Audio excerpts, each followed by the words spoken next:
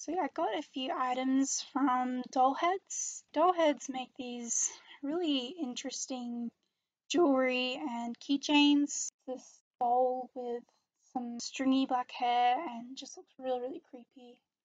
And I love it. It's broke, but I'm sure it'll be easy to attach back on. But it's basically meant to be like this bony finger wrapped around with these nice solid chains, which is super, super cool. I don't really wear this. I just kind of leave it as a decoration on my coffin necklace hanger.